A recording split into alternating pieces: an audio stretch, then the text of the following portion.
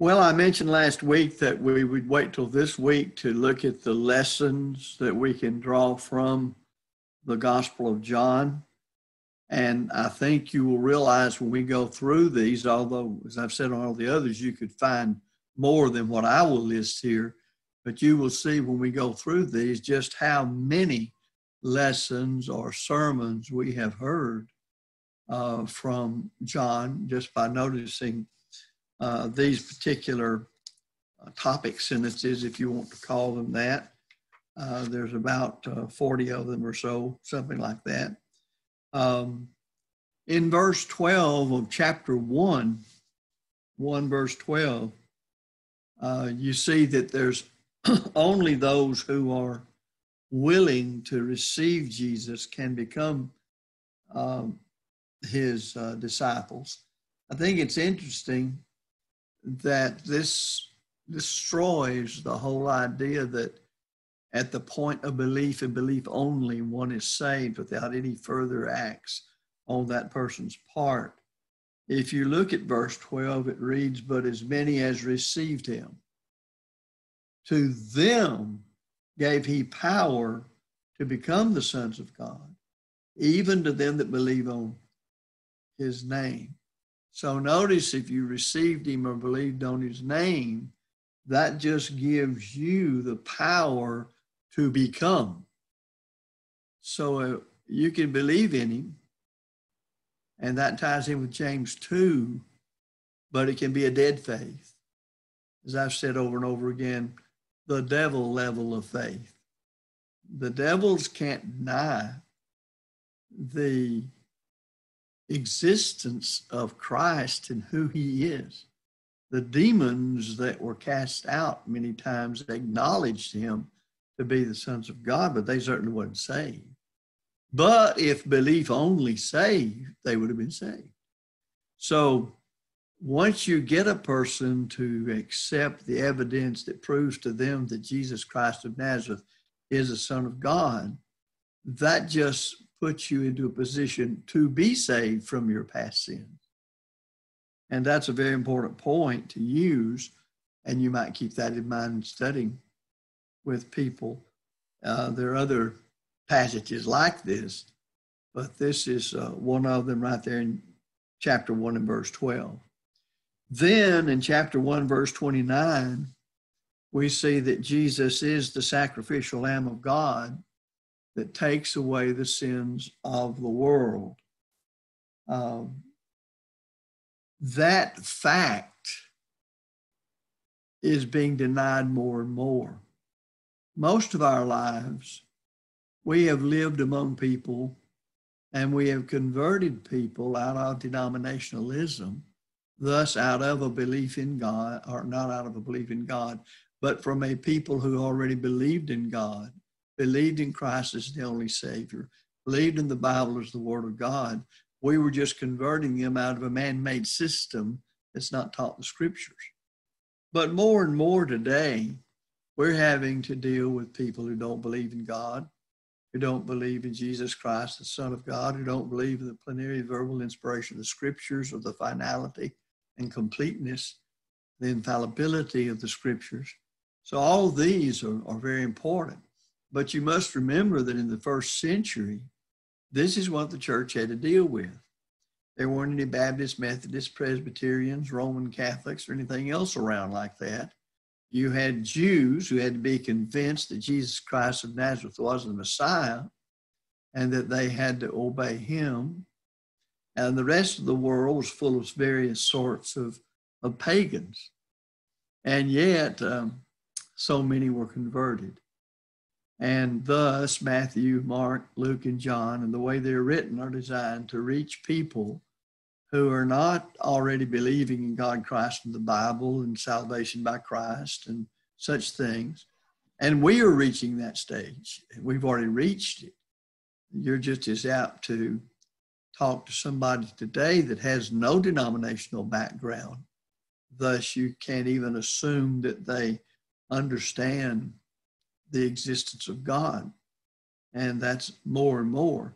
So we need to work on those things and being prepared to deal with them.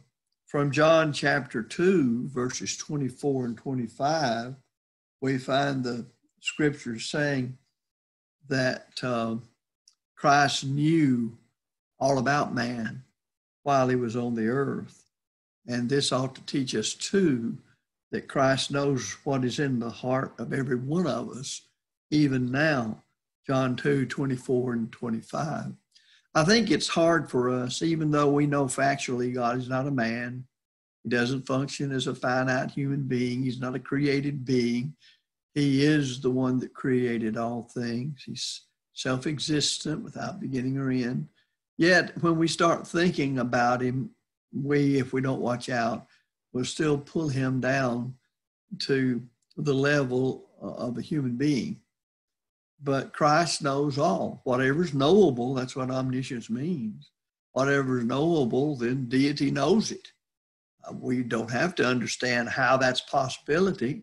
We just need to accept the fact of the matter that God knows, so does Christ, since he is deity, everything there is about us, our motives, our purposes, all that there is, he knows. And again, you may ponder it saying, how can that happen? Well, you're not going to be able to ever figure that out.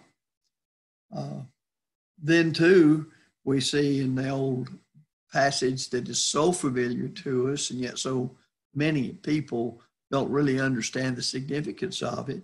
John chapter 3, verse 16, for God so loved the world that he gave his only begotten Son, that whosoever believeth in him should not perish, but have everlasting life. And that ties in with the same idea that's presented in chapter 1, verse 12.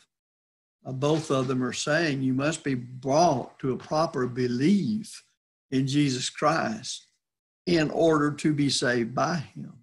And of course, that harmonizes with Mark's account of the Great Commission. He that believeth and is baptized shall be saved. So one of the things that came out of the Protestant Reformation, a bad thing, was salvation by faith only, because they were reacting to Roman Catholicism, that is a system of meritorious works. Many times, even today, in thinking of Roman Catholics, we think of them like Baptist, Methodist, Presbyterians, community churches, etc. But they don't. They are believers in meritorious works. And that's the reason when you've been around them, or if you come from that background, they can repeat something, seems like it, with no limit on it. Because the more you do something then that's good, as they define good, then the more it weighs down the balance of merits on your side. And thus, there was the reaction of those who protested the corruptions of Roman Catholicism, 14, 15, 1600s, that they went the other extreme and they declared that it's salvation by faith only. There's nothing you can do to merit salvation. Thus, that means that the only view Protestant denominationalism has of works are meritorious works. That's what's in their mind every time they think of saying work. That's why that Martin Luther did not, well, he had a hard time accepting the book of James into the New Testament canon. He called it a right strawy book. And the reason why is James chapter 2.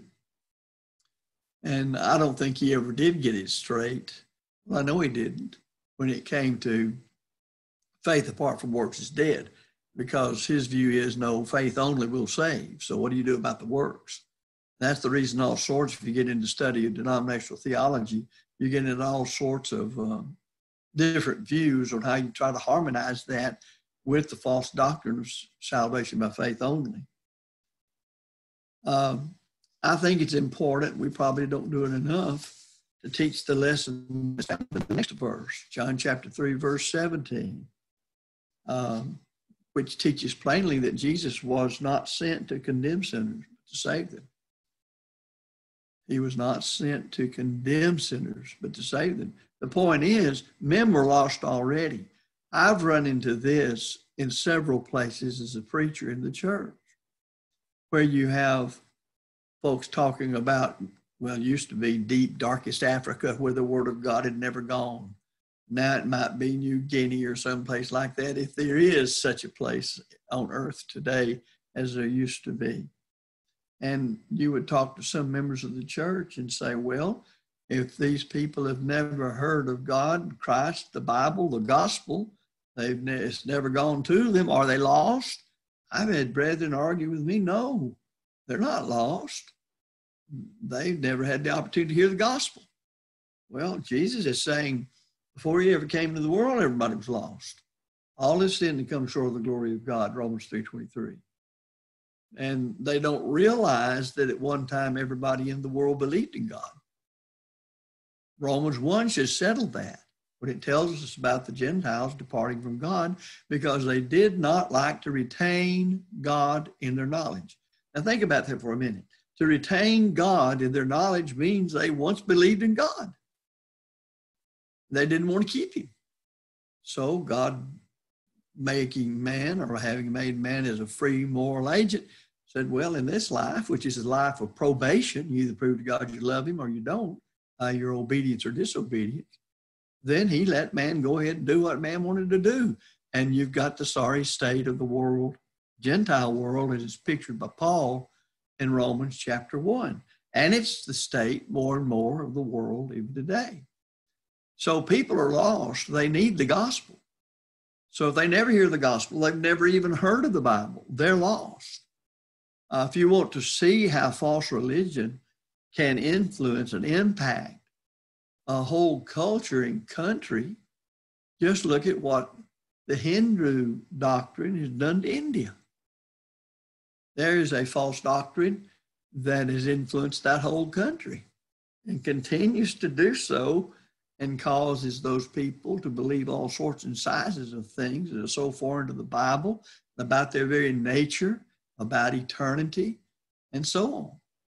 Now, how would you like to be in a situation where if you're a, quote, good Hindu, unquote, then most of the time you're anticipating dying and coming back, the doctrine of reincarnation, coming back as something else. And if you don't live up to the level you ought to right now, you may come back as a maggot. You may come back as a cow. You may come back as a gnat. You may come back as an elephant. Now, what kind of hope is that? And you don't know how it's going to be. You have no idea.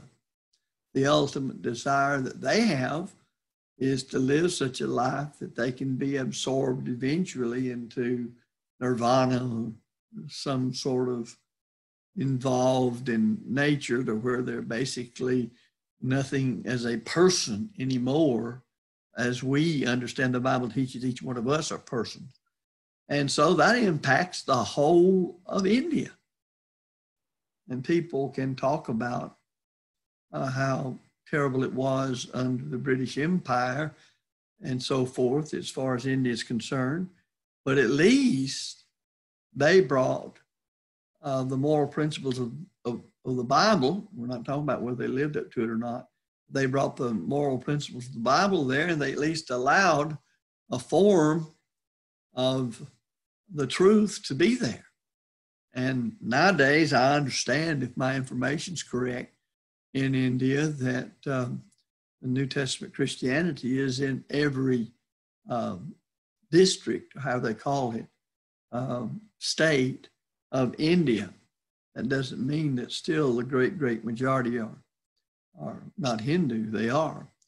But nevertheless, we need to understand that people living in sin takes various forms and can impact every phase of our life. So we need to understand that people are lost before the gospel ever gets to them. The gospel is God's power to save them. Well, it saves those who are already lost. So we go into the world to preach the gospel because people need it. Why? They're lost in their sins. whether they've ever heard of the God of the Bible or Jesus Christ or not. They're lost. Also, a lesson can be seen in chapter 4 and verse number 9. We've talked a little bit about this lately, and it was a great big problem in the New Testament church for the first number of years in the first century, especially, but even after that. And that is racial problems. Now, when we think of racial problems today, we think of it as we've been exposed to it in America. But you must realize that racial problems have been around for a long, long time. And when you were in the first century and for many hundreds of years before that, slavery was accepted. And not only does it have to be slavery, but just social barriers. And we can't allow racial or social barriers to keep us from reaching out and carrying the gospel to people. Chapter 4 and verse 9. Ask yourself the question, would a very poor person economically feel comfortable in coming into the auditorium to sit down with the rest of us to worship God at Spring? We ought to, I guess, say bend over backwards, for lack of a better way to put it, to make people like that in their condition feel very welcome. James had a lot to say about that because there were barriers there between wealthy people and very poor people. And James scathingly rebuked those brethren for the way they were treating the poor people, from the way they were treating the wealthy people. So we cannot allow social barriers, education barriers, or racial barriers. There's all kinds of barriers that allow prejudice, if we're going to be prejudiced, or bias, or bigotry.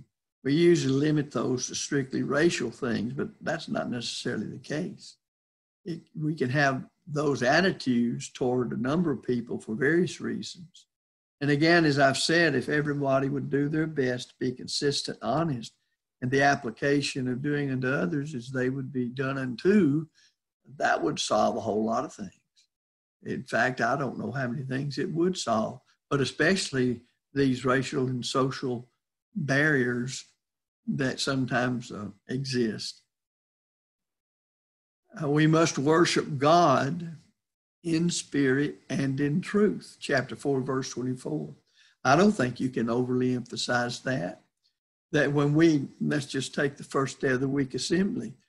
When we assemble on the first day of the week, it's for one purpose, to worship God. It's for no other purpose. Now when things are normal, then because we were already assembling to discharge our obligation to worship God in that assembly, then we would go ahead and have Bible classes. But the main reason for assembling on the first day of the week is to worship God as He directs His children to worship Him, and fellowshipping one another and directing their worship to Him as He specifies the acts of worship. And that ought to be the reason we're coming together. That ought to be the principal reason. And anything that handicaps us from that is handicapping our worship of God. And he says in spirit and in truth. Well, we must have our mind on what we're doing. We must know in our mind that we're wanting these acts, such as singing or prayer, to be offered to God according to the teaching of the Scriptures. So you have the right attitude, disposition of offering our acts of worship to God, but then the truth is there, in spirit and in truth. So the truth governs what it is that we offer as acts of worship. A good example of that, Genesis 22, and Abraham, who was commanded to offer his son whom he loved, as a burnt offering, emphasizing God did to him that that's his only son. Well, Abraham set about to do that. But he's the only one that's ever been commanded to do that as an act of worship.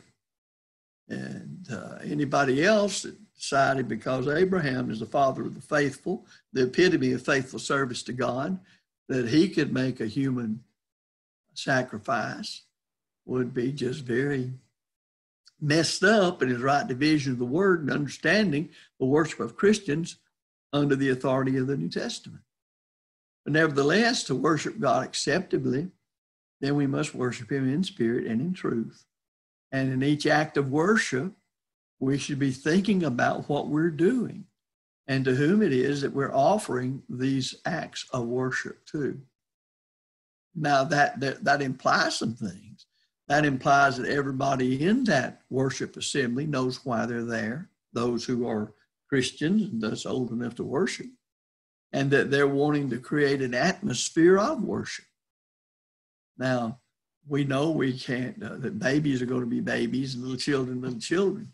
But at the same time, we should be doing all we can to keep an atmosphere that encourages the worship of God, keeping in mind that we're to worship him in spirit and in truth. So there's always something to work on. When you think about where's your mind when you're partaking of the Lord's Supper? What are you thinking about? Because you're to do this in memory of Christ. We show forth his death till he come again. So if we can have a song book to help us to worship God, and a song leader, at least get the singing started on the right song and give decently in order to that, then we ought to realize there can be aids to helping us keep our mind where it ought to be when we're partaking the Lord's Supper. What is it that goes through my mind when I'm giving of my means? Well, of course, the purposing of what I give takes place before I ever get to that assembly if it's done right. So my worshiping God in spirit when it comes to my offering begins before I ever get to the assembly. So what kind of prayer do you offer before you, since it's our custom to have a prayer, before you give of your means, giving cheerfully without grudging, for God loves a cheerful giver. Christianity is nothing but giving as the Lord directs that giving. That's what it's all about. So all these things need to be there. Whatever you need to do to use as an aid, such as a preacher using notes or whatever to preach from, or teacher using notes, then we ought to use those things to help us center our mind on whatever that act of worship is, as we know in our minds we're offering it to God. And of course, when we think of the singing, we're speaking to one another in psalms and hymns and spiritual songs as we offer that singing to God. So there are a number of things that can make the worship as God wants it to be and to help us worship better in assembly, which is convened for one reason, to worship God, as it is on the first day of the week. Then too, in chapter 4, verse 35, he talks about the fields are white under the harvest, that there needs to be those very dedicated, every member to the best of one's ability, to be interested in teaching the truth to others and being a soul winner. You may say, well, today they don't want to listen to the truth like they did way back. But somewhere, in some place, there are people who are hungering and thirsting after righteousness. There are honest and good souls. There's times when you must maybe put forth a lot more effort to find those folks. But if you also follow the sowing of the seed of the kingdom, most of the time over here, if you know anything about gardening, we plant in rows. But they did a lot of what would be called broadcasting. You may have seen pictures of the sower going forth to sow, and he's stepping it off, and he's got a bag at his side full of seed, which would be wheat or barley or something like that, and he's broadcasting it. And thus it's scattering hither and yon. And you don't know where it is all going to to fall. And the seed being alive or with the germ of life in it, then of course you get some idea how the Lord used what they were used to when he goes into the parable of the soil of the sower and show how when you broadcast where it's going to land. Then he makes the lesson that he wanted to make to the people, how that the type of soil is a type of the heart or mind of man into which the seed falls. And the seed can only function as intended when it falls in the right kind of soil. And of course, that's the honest good heart, Luke 8:15. So there always needs to be broadcasting the truth. Truth's the only thing that'll save anybody. And as we've quoted many times, old brother Marshall Keeble says, you preach it to them when they want it, when they don't want it, because you keep on preaching the truth. So we must be, regardless of the state of affairs, whether it's COVID-19 or whatever's going on, the state this country is in today is not any worse than the Roman Empire was in. They had some revolution or some rebellion or some turmoil going on all the time that was having to be put down by the Roman army. And thus, they still went about sowing the seed of the kingdom. If you try to wait till everything is just exactly right in its right place before you begin to sow the seed of the kingdom, you'll never do it.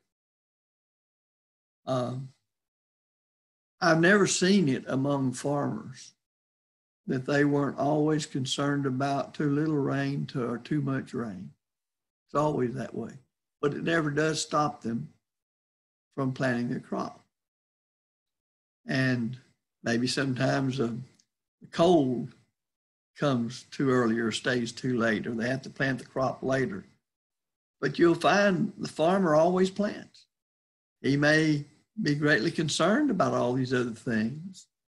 And I've seen it to where so much rain would come, it drowned out a whole crop, hundreds of acres.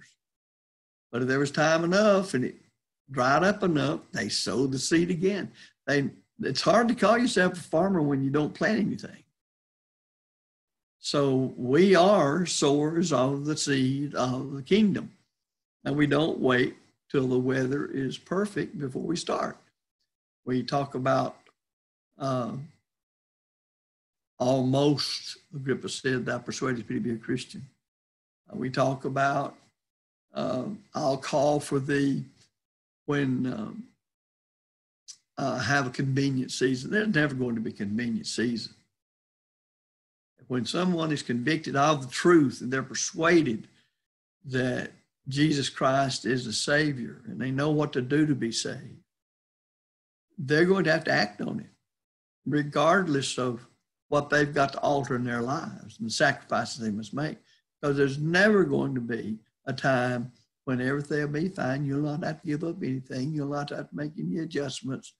None of that's there. In fact, the Matthew, Mark, Luke, and John, Jesus makes it clear, look, you're going to become a Christian, then you're going to suffer loss of a lot of things to be faithful and go to heaven.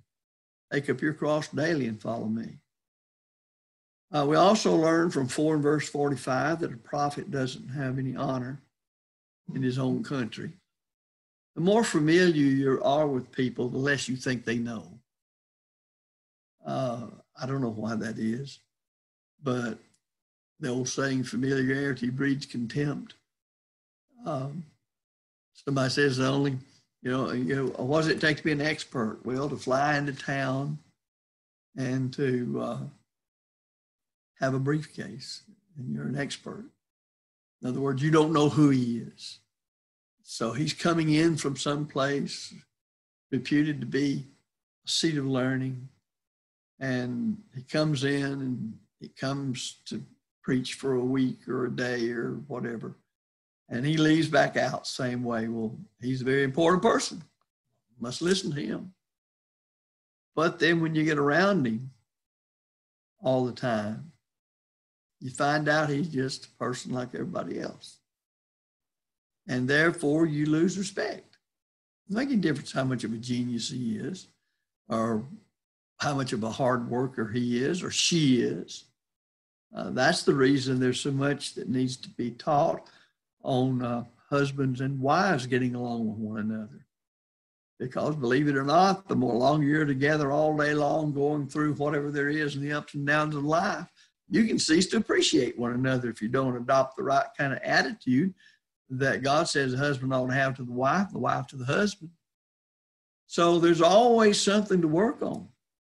And we must understand that sometimes if we're going to be effective in the work of the Lord, say in teaching, I'd do better to leave our home country or leave the area where we're known and go somewhere else. Just what are we willing to sacrifice to get the truth out and live righteously? That's what it really comes down to. Chapter 5, verse 23, he that honoreth not the Son, honoreth not the Father that sent him. It's that simple. If you deny Christ, he'll deny you before the Father. So you cannot say, well, I believe in the Father. That was the Jews' problem. They believed in God. Notice on the day the church started on the first Pentecost following the resurrection of Christ, that what they had to do was be persuaded that Jesus Christ of Nazareth is that Messiah that they had read of in Isaiah, such as Isaiah 53. Thus, when Peter answers the people as to what they ought to do to be saved, he tells them, repent and be baptized, every one of you, in the name of Jesus Christ, and you shall receive the gift of the Holy Spirit.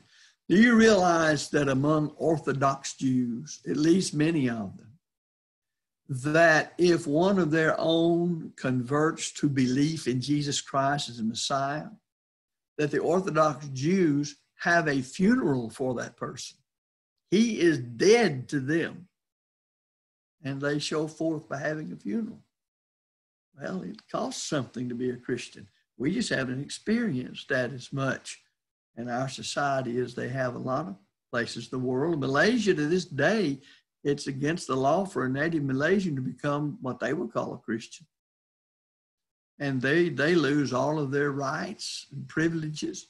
If you go work in Malaysia today, being that it's an Islamic country, when you go there to work, you're working among not native Malaysians. You're working among the ethnic Chinese and certain others that are not native Malaysians. So there's a lot that goes along with understanding the importance of confessing with the mouth that Jesus Christ of Nazareth is the Son of God. And it's so easy here to do that, but it has not been so and is not so in other places today. We need to learn that it's always right to do good and that some responsibilities take precedence over others. Chapter 5, verses 9 through 18. In other words, it's always right to do good. Do I believe Jesus Christ, Son of God? If you say yes, we're going to shoot you in the head. Do you say yes? It's always right to. So that kind of thing needs to be something we face up to in view of the coming years. I often wonder how is the church going to fare in the next 50 years? I know how far down the drain it's gone when it comes to holding the New Testament pattern. In the last 50 years, I've been there watching it and been in the middle of it. But if it's departed from the truth in so many places so far in that length of time, what about the next 50 years? What will your children believe? And as I said many years ago, if the Spring Church building 50 years from now still used as a religious meeting house, what are those people going to believe that assemble there? Well, we can't know everything, but we can know what we do where we are today when it comes to those matters. So we do right, and we recognize too then that in doing right, there are some things that are more important to do at a time than others. You see that in the matter of, say, the Good Samaritan. He had places to go, places to be, responsibilities, but he put all that aside to take care of the Jew who was beaten and naked and left for dead, robbed. We often don't think about that he had to make some changes in his plans to take care of that man. Yet it was a thing to do. So some things take precedent over others. If you're about to be late to worship and you come upon a situation to where you need to act in an emergency to help somebody, you don't say, well, I can't stop and help, although I'm the first one here and I can do it because I'll be late for church. Well, you got your priorities all mixed up if that's the case, and you've missed learning what Jesus actually taught in such accounts as the Good Samaritan. He in chapter 5, verses 28, verse 29, he points to the resurrection, and he says, "There's a day coming when all that are in the graves will be raised from the dead." We call that the general resurrection, where the saved from their sin we raised to eternal life, and those lost in their sins raised to eternal damnation. God is going to send people to hell, period. And the New Testament is clear, especially Matthew, Mark, Luke, and John, from the lips of Jesus himself, that the great majority of people who are responsible to God for their actions are going to be lost. Sometimes we don't want to say that, when it may be the very thing we need to say. In fact, I'm quite sure that it needs to be said a lot more than what we do. If you listen to people dealing with their families or close friends, and children or parents or whatever, you get the idea that God's never going to send anybody to hell. Yes, I know I read of it in the Bible. I know that's his word. I know that's what he says. But now really with me, is he going to do that? Is he going to, will he do that in my child? Well, he wouldn't do that in my child. What makes you any more important than anybody else in this world? So he has his standard. He's not going to change it. John 12:48. So when people are raised, they're going to be raised to eternal life or raised to eternal damnation. And the Lord's not going to budge off of what he says in the New Testament of Christ today. Also, it shows that if you can't accept the Old Testament as being inspired of God, then there's no use saying that you're a true disciple of Jesus Christ. Look in chapter 5, verses 46 and 47, and that's the very point. Jesus many times, I guess you'd say, sanctioned the events of the Old Testament by saying things like, they happened. Not just they could have been, or it's just some sort of story. No, they happened. Well, the Son of God said a thing is so, it is so. So when somebody else comes along and says, well, I really can't accept that in the Old Testament, but I believe Jesus Christ, well, then you better do some serious heart searching, because the scripture says all scripture is given by inspiration of God. Thus, whatever is inspired of God is scripture, and both the Old and New Testaments are.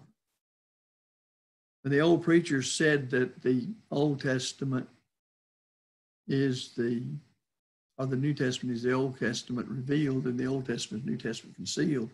They were making it clear there is a direct connection between the two testaments. These things written aforetime for our learning. That's the Old Testament.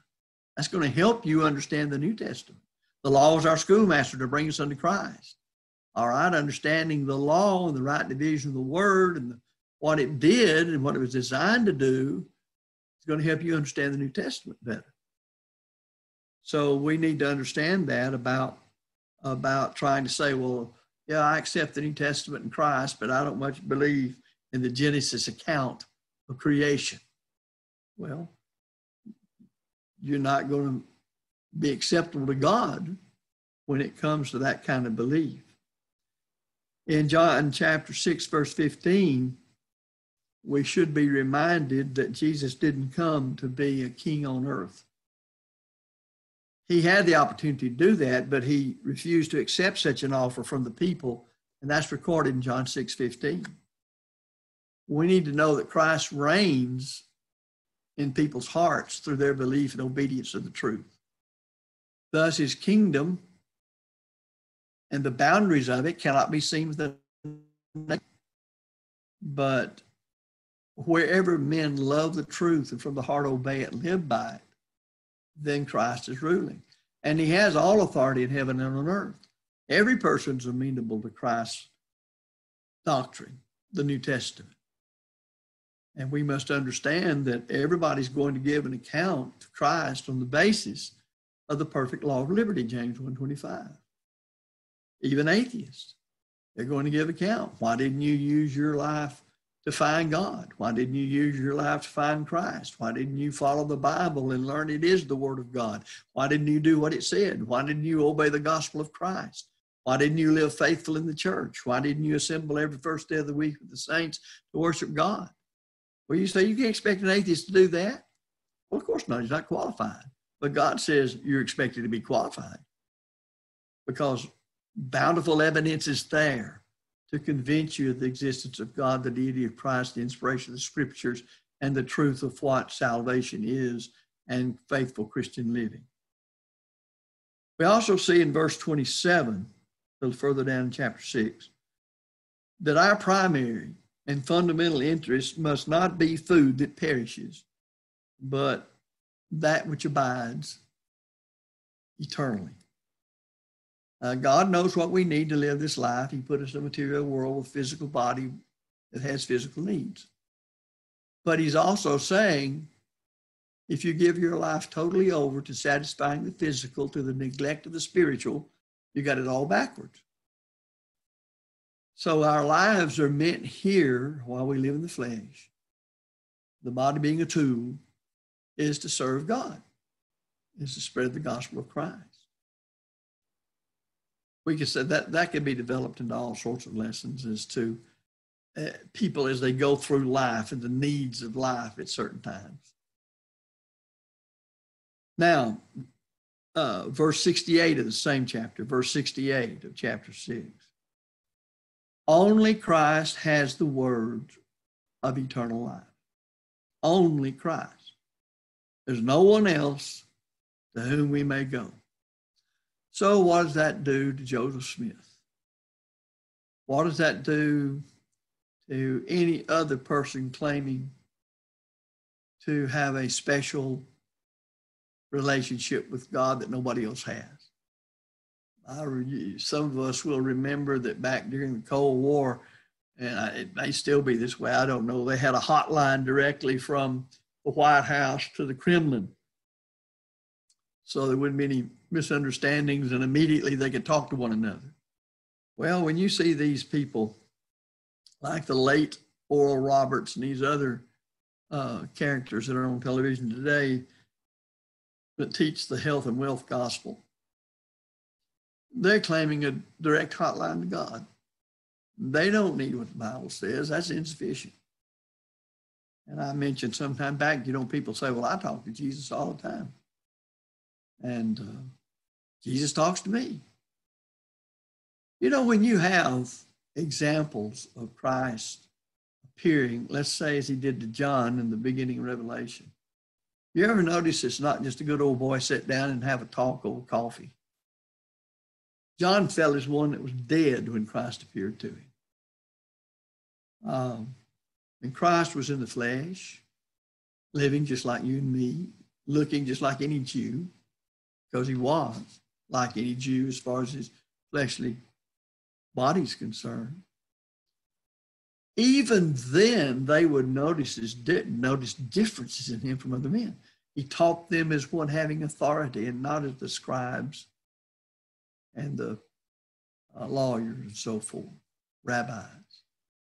He would do things that would make them stop and wonder at him, which shows you that when one has his mind and body in complete, flawless, perfect control of God, he would be strange to this world, wouldn't he? Well, if you've ever worked in the world and lived a righteous life all day long and had to make some of the decisions that one who follows the New Testament must make, you'll cause the world to look at you askance. And that's the way it will be when you follow the truth, the whole truth, and nothing but the truth regarding God and living day to day. People won't understand why you do what you do, and they'll think you're silly in doing it. Since only Christ has the words of eternal life, then he's the only one we go to. People of the world will hate those who speak against their evil works. Chapter 7, verse 7. Might as well expect it. There's no way you can say something and tell a person he's wrong, and if you keep on in that wrong, you're going to lose your soul. And if that person loves what he's doing that's wrong, he's not going to like it when you point out you're standing condemned by God for doing or not doing, whatever it may be, as the case may be, what God requires. You might as well just simply say, I'm never going to attempt to teach anybody if you don't have somebody mad at you. Just forget that business. Do your best, be nice about things, but don't mince words. Tell people the truth. They don't hear it much. They hear everything else. And you just have to be determined to do that. Again, read Matthew, Mark, Luke, and John. Look at what Jesus said. Look at the apostles and their teaching. We're going to have to make judgments at times, but we don't want to make judgments according to appearance. Chapter 7, verse 24.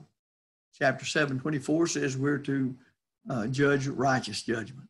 That is, we judge according to the teaching of the New Testament. Why do we not use mechanical instruments of music in the worship assembly when it comes to worshiping God in music? Because one thing I think, or you think, we're judging according to righteous judgment as to the kind of music God's authorized whereby he would be worshiped. Same thing true of the Lord's Supper and the elements of it, and on the first day of the week by the saints, and so on we go.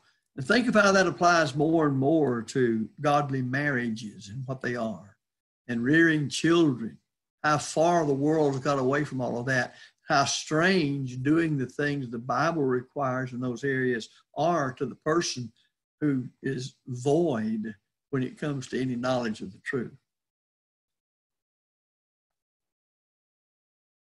We have to be, and we're going to have to quit in a second, and I've got a bunch more here to do, and I just have to let them go. I think this is a good one to stop on. We've got to be more interested in salvaging a soul than punishing a sinner. Chapter 8, 1 through 11. This is where you're to preach the word, be instant in season and out of season, reprove, rebuke, and exhort with all long suffering and doctrine. None of that says you compromise the truth. None of that says you have to mince words in stating the truth so people can understand it if they want to. But it does tell us how much we have to bear with one another. How much do you want God to suffer along with you? And you know your own heart, and you know you're seeking first the kingdom of God and his righteousness. You know you're laboring to study the Bible and pray, but you also, because you do those things, are very much aware of the shortcomings. So we've got to realize the difference in a stubborn, hard-hearted person who won't repent of their sins and in the person doing their best to do right, such as the prodigal son, and yet makes mistakes. I don't think it's that hard to tell the difference. You see a person who's in error and you visit with them, you approach them like they ought to be, and that person is going to demonstrate one way or the other his attitude toward the truth you teach him. Now, the Lord at times was real sweet and nice with folks. The other times took the hat off. What does that mean?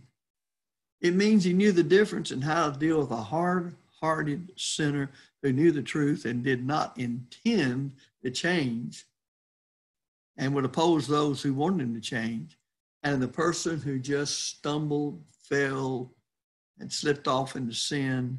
Yes, they did it by their own choice, such as David and Bathsheba. But still, they were teachable.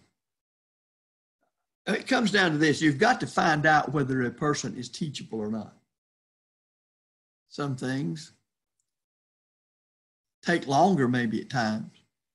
But do you see how much this demands that we're working with people all the time, one another, brothers and sisters in the Lord, as well as trying to reach people outside the church with the gospel? You don't know what today a person may be completely closed off to hearing the gospel. 5 years from now, things can happen in that person's life, changes his whole attitude about the truth. You just don't know. And because we don't know, we pray about it. We continue to study. We correct our own lives. We're patient, long-suffering with one another. We recognize the difference in a hard-hearted sinner and a rebellious person and a person who's got off into sin and can be led back to the truth. If you read Matthew, Mark, Luke, and John, you can't see the differences in that. I don't know what we get out of Matthew, Mark, Luke, and John, as well as the rest of the scriptures that show people's interaction one with another when it comes to teaching them the truth and showing them the way out of error. Well, I can say there's a whole host of other things. I didn't get hardly halfway through, but nevertheless, we'll call her quits tonight. I've gone a little longer than I have ordinarily. Appreciate your patience tonight, and we'll continue with some of this. I'll see whether we'll go on into Acts next week or continue with some of these lessons, because these lessons go on and on and on when it comes to learning what needs to be applied to our lives and others. Any questions or comments?